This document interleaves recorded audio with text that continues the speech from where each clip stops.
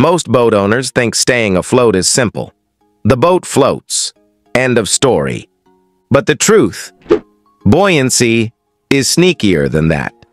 One wrong load shift, one bad hull curve, and your boat can lose lift faster than your wallet on a fuel dock.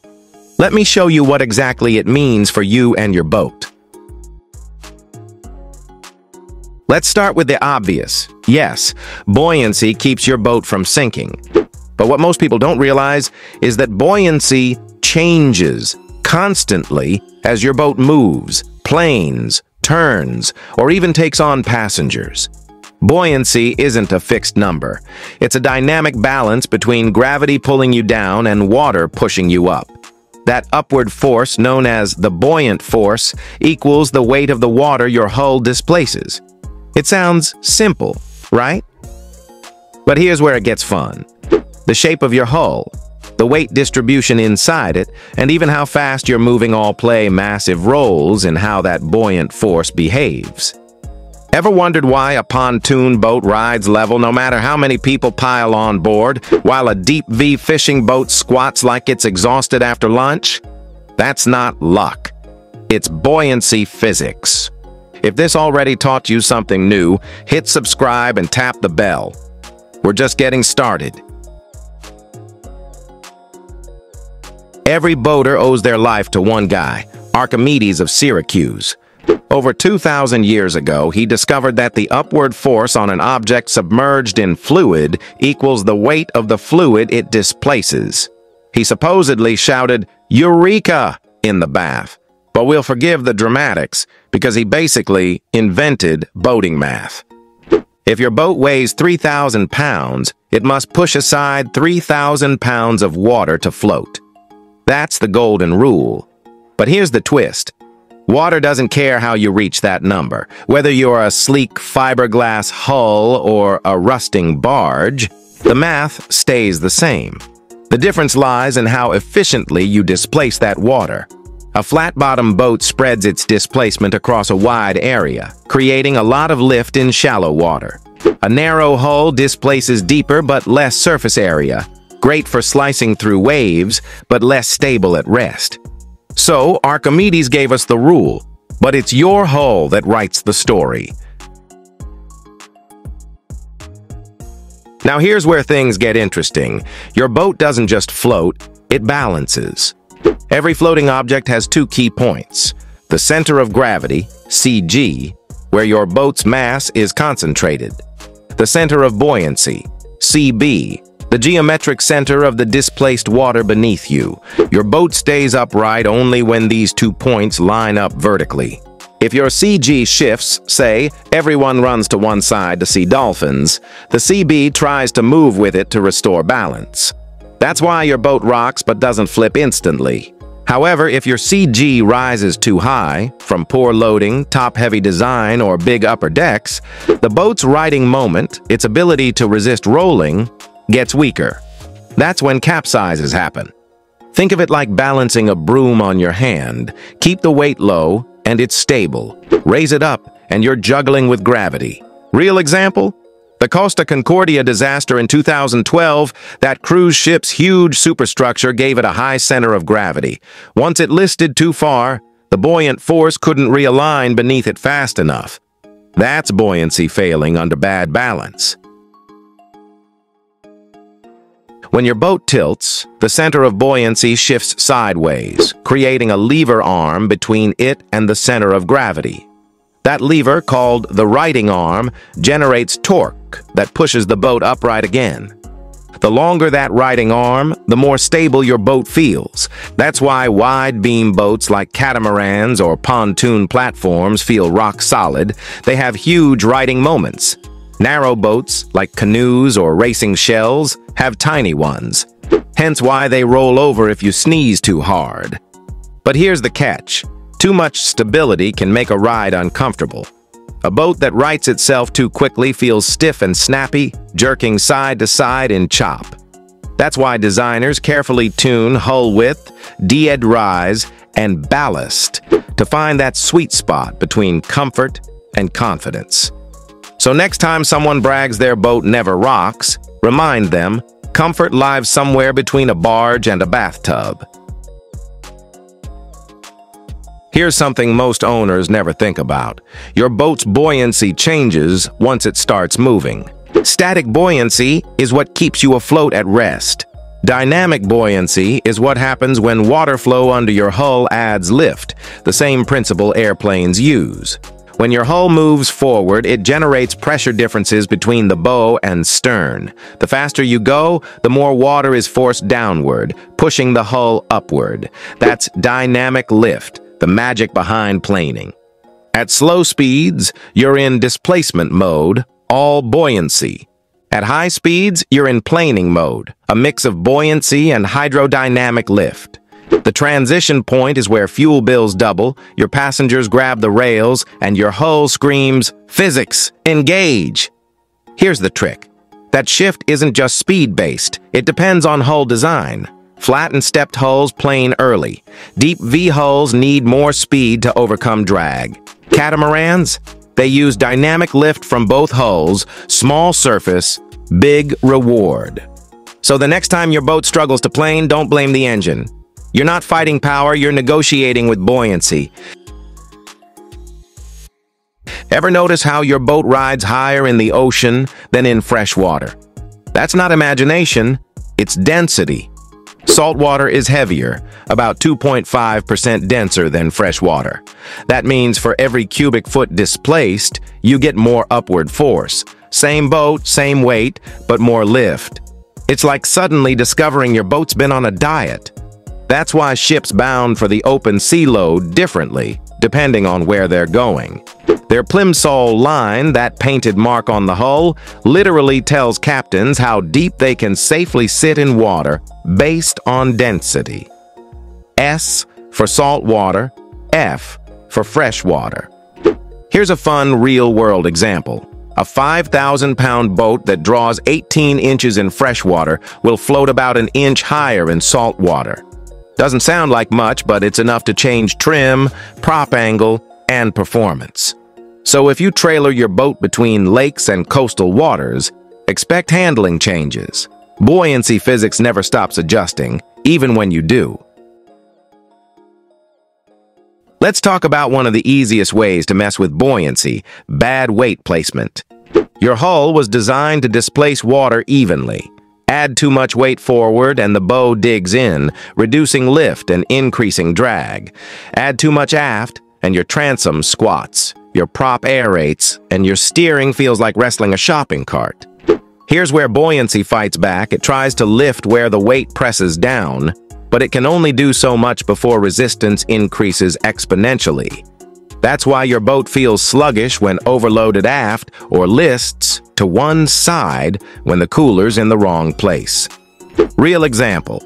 A 22-foot center console with dual batteries, live well, and 2 passengers aft can shift its center of gravity by over 8 inches, enough to cost 4 knots at cruise and raise fuel burn by 15%. The fix? Distribute weight evenly along the boat's longitudinal axis. Move heavy items closer to the center. That keeps your center of gravity low and balanced, letting buoyancy do its job without overcompensating. In short, balance isn't just comfort, it's free efficiency. If metacentric height sounds complicated, it's just the fancy name for how stable your boat really is. When your boat heels to one side, the center of buoyancy moves to counteract it. The point where the buoyant force acts vertically upward through the hull is called the metacenter. The vertical distance between your boat's center of gravity and the metacenter is the metacentric height, GM. The larger the GM, the more stable the boat. But here's the kicker. Too much GM makes the boat snap upright too fast, creating that twitchy motion you feel in choppy water. Too little GM, and your boat rolls slowly, sometimes dangerously, like a pendulum. Sailboats often have low centers of gravity, thanks to ballast keels, and large GM values to resist heeling. Powerboats, especially tall cabin cruisers, must balance their GM carefully to avoid becoming top-heavy. Designers literally tune stability using GM calculations before a hull ever touches water. So the next time someone calls naval architecture boring math, remind them that math is the reason their drink isn't sliding off the table. Here's a buoyancy killer most owners never think about: the free surface effect. It happens when water moves freely inside a partially filled tank or bilge. As the boat rolls, that water sloshes to one side, shifting the internal center of gravity with it. The result? A dangerous feedback loop that reduces stability.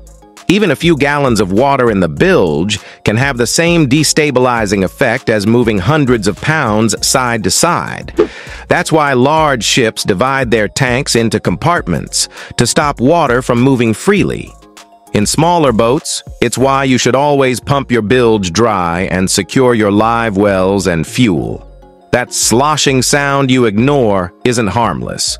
It's physics plotting against you. Real story. The 1987 Herald of Free Enterprise ferry disaster in England was caused by water rushing onto the car deck. The sudden free surface effect caused a catastrophic loss of stability, all from water moving inside the ship. So remember, water belongs outside your hull, not inside it. Trim isn't just about looks, it's pure hydrodynamics in motion. As your boat accelerates, the center of buoyancy shifts aft, lifting the bow. The trick is to find the angle where your hull rides efficiently, usually between 3 and 5 degrees. Too much bow lift, and you increase drag and lose visibility. Too little, and you're plowing water like a tugboat. What's happening underneath? Your boat is constantly renegotiating how much hull area is submerged. As the bow rises, less hull touches water, decreasing buoyant lift but increasing dynamic lift. It's a constant physics tug-of-war between displacement and hydrodynamics. Trim tabs, jack plates, and weight placement all exist to help you manage this shifting buoyancy balance. Used right, they let you dial in that sweet spot where your hull feels light but planted, where fuel economy peaks and wake size drops. When you nail that balance, you're not just trimming, you're fine-tuning buoyancy in real time. Ever seen a boat capsize but not sink completely? That's not magic, it's reserve buoyancy. Foam cores, sealed compartments, and air pockets all contribute to keeping your hull afloat even when swamped. The principle is simple. As long as the volume of air trapped within the hull weighs less than the water it displaces, it will stay buoyant. That's why modern boats include positive flotation, sealed foam sections under decks or seats that guarantee the boat stays afloat even when flooded. It's Archimedes again, working overtime. For example, the U.S. Coast Guard requires boats under 20 feet to have enough flotation to keep them afloat when swamped. Without it, a flooded fiberglass hull would sink like a rock once filled with water. So, when manufacturers brag about unsinkable design, it's not marketing fluff, it's physics by regulation. Foam isn't there for comfort, it's your emergency life insurance made of air. Here's something most boaters forget. Water density changes with temperature. Cold water is denser than warm water, meaning it provides more buoyant force. That's why your boat might sit slightly higher in a chilly northern lake than it does in a tropical bay. The effect is small, maybe half an inch, but on larger vessels it matters.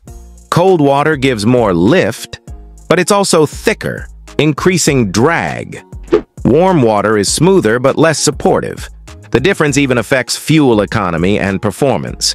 Outboard engines in colder climates push against thicker, heavier water, which increases load. You might notice your RPMs drop slightly at the same throttle setting compared to summer runs. In short, the water's mood changes with the seasons, and buoyancy changes with it. Let's be clear. Nothing is truly unsinkable. Even boats packed with foam can lose stability, capsize, or flood. What designers mean is, will remain afloat. Remember that unsinkable Boston whaler ad from the 1960s where they cut the boat in half and it still floated? It worked because both halves had enough foam to displace more water than they weighed. But it didn't mean you could sail away happily, it just meant you wouldn't vanish beneath the surface. So while positive buoyancy is an incredible safety feature, it's no substitute for balance, proper loading, and maintenance. Foam saves you when things go wrong, but physics rewards those who prevent it from getting that far.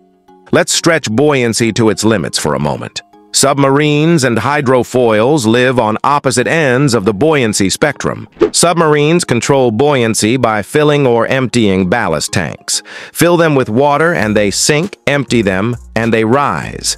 It's precise manipulation of Archimedes' principle, nothing more. Hydrofoils do the opposite. They minimize buoyancy. As speed increases, lift from the underwater wings raises the hull completely out of the water, reducing drag by up to 80%. It's the holy grail of efficiency, trading static buoyancy for dynamic lift. Both examples prove the same truth. Mastering buoyancy means mastering control. Whether you're pushing under or lifting above, it's all about balance between weight, displacement, and flow. Buoyancy isn't just the reason your boat floats. It's the heartbeat of everything happening beneath you. Every shift, every turn, every wake is physics balancing gravity and water pressure in real time. When you understand buoyancy, you stop guessing why your boat behaves the way it does.